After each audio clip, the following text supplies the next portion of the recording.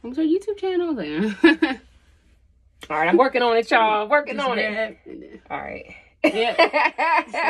Hey guys. Welcome. What you say, Liz? Our YouTube channel. Welcome to the YouTube channel. Not quite on YouTube, but you know, we're getting there. We're getting there. So hey guys, so just wanted to show you a quick tutorial on some protective styles to help you get through the next few weeks, months, however, you know, however it gets to go. So this is my girl, Kalia. It's my model today. And I am mismatching, but it's all good, you know. It's all good. It's all good. So as you see, she has her hair in 4 sections. Now her hair is freshly shampooed and conditioned. This is a trick that we like to use for thick, curly, and even tightly curled hair. We'll put it in 4 sections. Turn your head just a little bit, Leah, so they can see. Yep, so we literally just have it twisted in 4 sections. And then she put clips on the end just to keep the braids intact while she shampoos and condition. And what this does is it just makes it a lot easier to manage the hair and maintain it while you're shampooing. And it cuts down on getting hair all over the house, because I'm not a fan of having hair all over the house. So she actually did her own shampoo and condition. So I'm just coming in with a style. We are going to do some mini twists. We wanted something that would be easy for her to just maintain. You know, it's something that she can just kind of wear, you know, as she goes back and forth to work. Not too much pressure, not too much stress. So I'm just going through and just kind of finger combing her hair. I just want to loosen up that plait. Now the good thing with mini twists, you don't necessarily have to have super straight parts, and everything doesn't have to be, you know, extremely neat unless you're just that meticulous. But most of the times, once the hair starts to swell up, you lose the part lines anyway. So Leah, I'm gonna have you just turn your body. All right. We're working in a small space, but I figured but this had the best lighting, so I figured we would just do it here. I may have another area in the house set up soon, but baby steps, guys, baby steps. So I'm just going to start with my products. I'm using the Care. This is one of my favorite conditioners. It's the Natural Textures Leave-In Conditioner. So I'm just going to go ahead and add some of that on. And I'm working in sections. You see, I have not taken all of her hair out, and it's already been detangled, but of course I'm going to go through and detangle it as I'm working.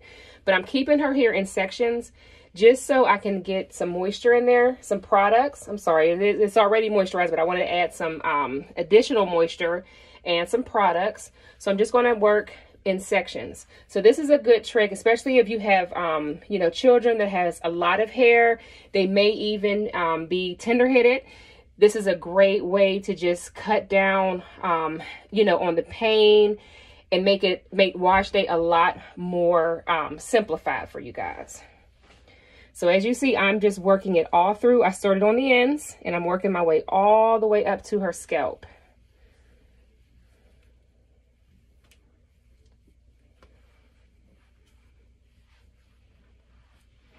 I'm just going to add a little bit more on. As you see, her hair is colored. So anytime you wear color in your hair, permanent color, even semi-permanent, you want to make sure that you add a lot of moisture when you're doing a protective style. Don't hesitate on using a lot of product, because if you're wearing a protective style, you're not going to actually style your hair for, you know, a few days or, you know, weeks or whatever. So you want to make sure that you load it up with plenty of product so that way it doesn't dry out. And that helps to avoid any additional shedding and unnecessary breakage.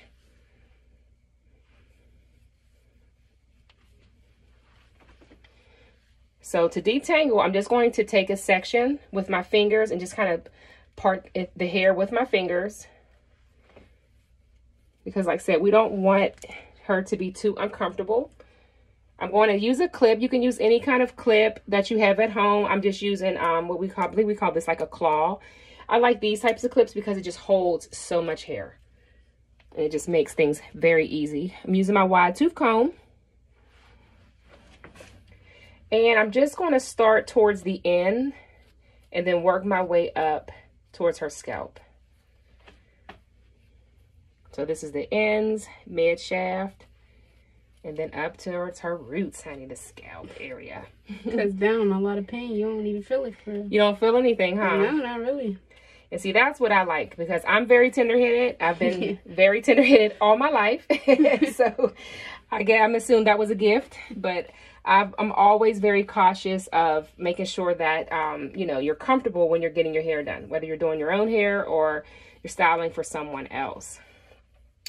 So we went ahead and just got that detangled. So I'm going to go to my next section, because I like to make sure that the hair is completely detangled before we start twisting. It just makes for a smoother transition as you're twisting. Makes it a lot easier on you and your child or yourself, client, whoever you're working on.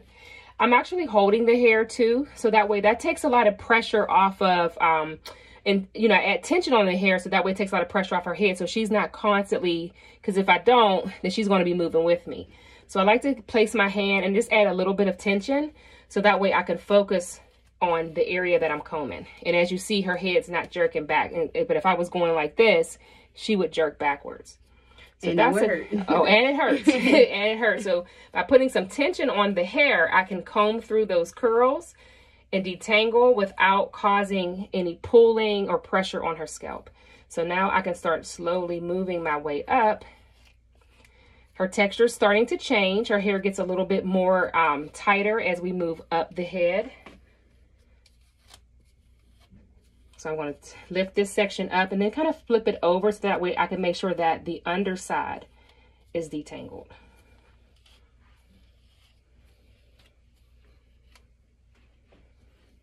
There we go. Now, of course, there is a little bit of shedding that happens when you are coming out of her protective style.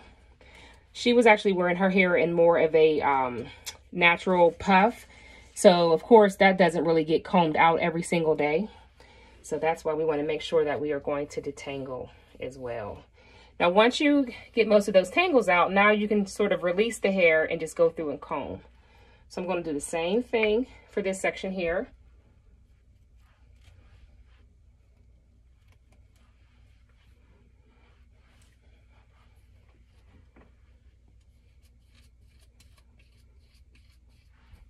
Now, for tighter, kinkier textures, you can also spray water as you're working. What that does is, as the hair starts to dry and starts to mat, when you add more water to the hair, that just releases those curls and helps to provide a lot more slip.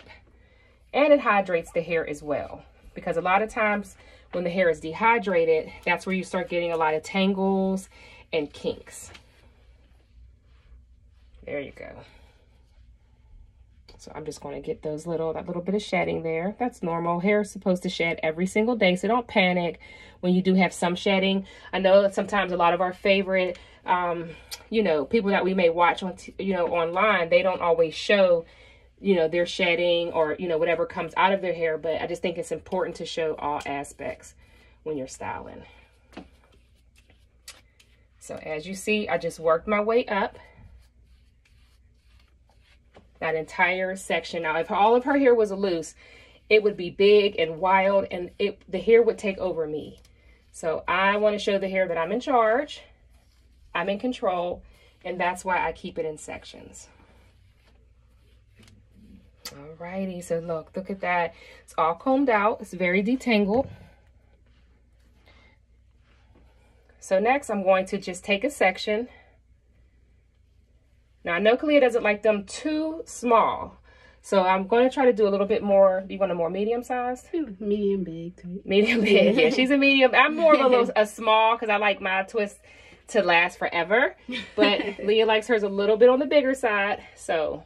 It makes them for a nice, more defined curl that I like. Yeah, that gives it looser. Like. Yeah. And that's the fun thing about the mini twist, especially when you have curly hair, you can pretty much go off the size that you want to go to. You don't have to do them too small. You don't have to do them, real big. It's all about your own preference. So I just like to, again, you see that I've clipped that hair away, and I'm working with this section here. Now I'm going to add on some of our Uli foam conditioner. Well, this is the firm holding foam wrap. Now I'm going to use a little bit of our other conditioning wrap, but the label looks a little funky. We use this a lot. So I'm going to actually use a little bit of both. And I'm going to use some of the Uli Lock and Twist Cream. I like to mix my products up sometimes, depending on the style. Sometimes you want to stick with one product line, you know, depending on like your shampoo, your conditioner. But when it comes to your styling products, you know, sometimes I like to mix and match a little bit, depending on what the hair needs and what I want the hair to do. So I'm going to add some foam wrap on first. This just adds some extra conditioning and some slip, and it helps to lock her twist in place. And then once she takes them out, it works almost like a wet set as well. So when she takes her twist out, she'll have some nice, pretty curls. Alrighty, so I'm going to use maybe like about a little bit more than a dime size of the oily twist, lock and twist cream, I'm sorry. And I'm just going to, if you see, I'm just working that through from the ends all the way up to the root, because we want to make sure that she has a lot of moisture in her hair, because this is going to be a protective style. So that means that she's not going to actually style her hair for a few days, if not, you know, a few weeks, but we still want to keep her hair healthy. Let me show you guys what this actually looks like. And it smells, oh, it's so light and creamy. Oh, it smells so good. Oh yeah, it smells really good. It does. It smells so good. I'm a sucker for products that smells good. If it smells good, I'll try it. Like seriously. I will try it. All right, let me step back into the camera. All right, there we go. So since we're doing them a little bit on the larger side, in the back, I never like, it's weird, depending on the person's hairline. Some people's hair kind of slims down in the neck area. Just depends, but I'm going to go with some medium size sections. So then that way you know, it doesn't take too long, and that's just how she prefers it. So I'm going to take this other section and move this out the way. And like I said, keep in mind, you can also do, you know, whatever size that you want to do for you or your child. So I like to just kind of take, for this style, I'm just going to take some diagonal sections. So I take a box, turn your hair a little bit clear so they can see. Mm-hmm. Perfect. I hope they can see that. And I'm just going to take a diagonal section. And then I'm going to just take one. Now I have two sections. Sorry, guys. So now I'm just going to take one side and wrap it around the other. And as I twist, I like to run my fingers down the hair. To me, that just kind of helps to lock in the product. And if there's any extra product, I can kind of get that off with my fingers and then reapply it as I'm twisting. So that way you don't find yourself overly using products. The good thing about the products that I'm using today are very concentrated. Most of our products that we use are highly concentrated. So that means you don't need a whole lot of it. Less is more. And I'm just doing those two twists all the way down. And I'm still rubbing the product down through the strands even as I twist. I like to do a little finger coil at the bottom just to kind of lock that in. And we're going to do another one over here. Now keep in mind, we've already set the hair with the product. So now we can just go in, take your diagonal parting. We have our two sections. I like to try to make them even as possible. Wrap one piece in front of, on top of the other, and you just twist, honey. Now, sometimes if you're working with certain textures of hair, or if the hair is very, you know, porous, it may not feel like you have a lot of product on there. So don't hesitate to add more product, but you don't want to, you know, put too much, and then it makes, you know, makes the hair sticky and has a heavy residue or buildup. So I'm just going to keep on twisting this on down till I get to the end, do my famous finger roll. And there we go. So I'll do another section.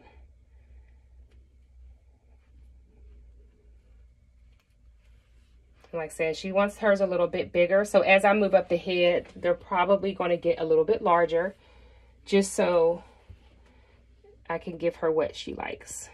I twist tight.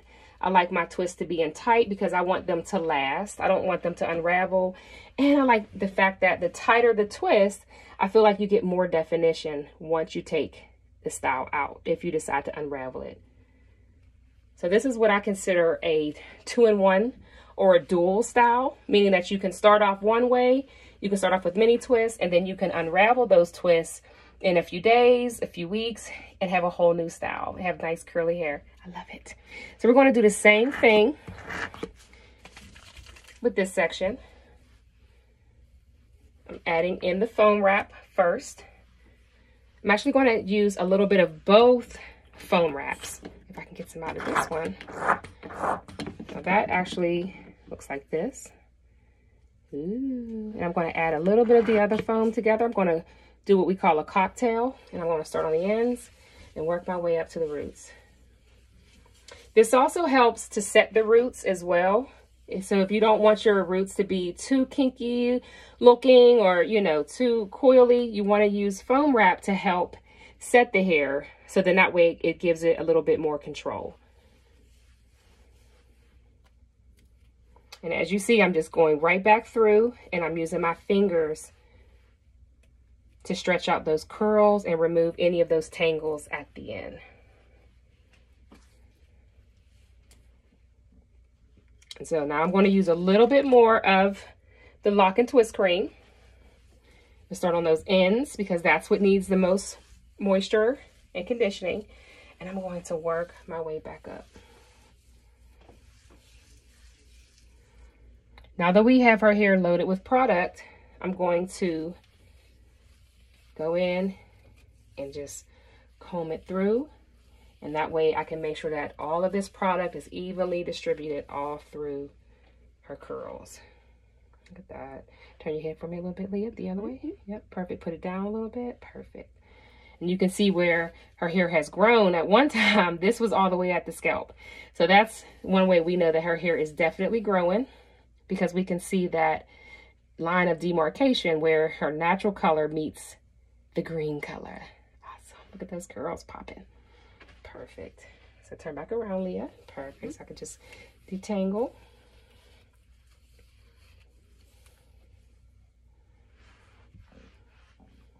Now I'm going to start over in this section because there's not a whole lot of hair. I still have this hair clipped away. So I'm going to start over on this section just to make it easier to have more control. I like to run my fingers through it one last time to make sure there's no kinks or tangles. And that way I can just have a nice smooth twist. And I'm just going to repeat that step on every section. It's so funny because I have a lot of, people that would say, well, why would someone, pay to get their twist done when I could just do it myself? And I'm like, oh, no problem. So, I show them what to do and I give them the product. And then they call me and say, now I understand why people come to the salon to get it done. It's not hard. It's just a little bit on the tedious side. And because I do mine a certain way, sometimes it's hard to replicate that at home. So a lot of people understand why we offer this at the salon. But since we are shut down and we are styling at home, I just want to make sure that I can help out as much as possible. So that way, I know a lot of us, you just feel better when you look good. You just sit around all day and you don't feel your best, you don't look your best. It doesn't always set you up for success. So this is just one way that you can at least feel that your hair is clean, it's conditioned, and in a protective style. Depending on how you do your twist, you can even wear this under a wig. You can, of course, put this underneath a hat, a scarf, however you want to rock them.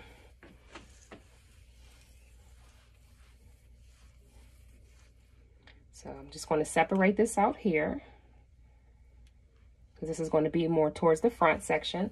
And you'll see that last section here. And I'm going to do that diagonal part with my fingers.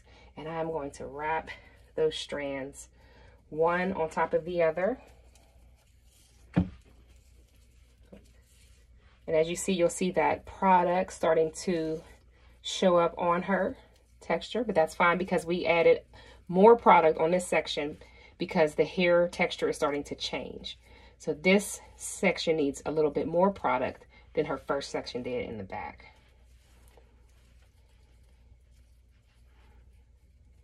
All right, turn around for me, Leah. Oh, gorgeous. The good thing about these products is as it dries, that white color that you see sticking out, everything just disappears. It dissipates without any problems. Any extra, I always just rub it on the next section that I'm about to work on, so that way nothing goes to waste. So I'm going to finish these and then I will come back so that way you guys can see the results. All right, so we are all done. As you see, she's nicely twisted. Yes. Nice. Yes. So I just added a little bit more of product on her, around her, oh my God, I can't talk. So I just added some product around her edges just to help lay it down so it doesn't look as like frizzy and untamed. And I'm going to spray some of our Oly Nature's Oil Complex on her hair and scalp just to give it some shine, lock in that moisture. I love this because it has that spray nozzle, so you can spray it right on to her scalp. So I'm going to have you turn around a little bit for us, Kalia. Alrighty.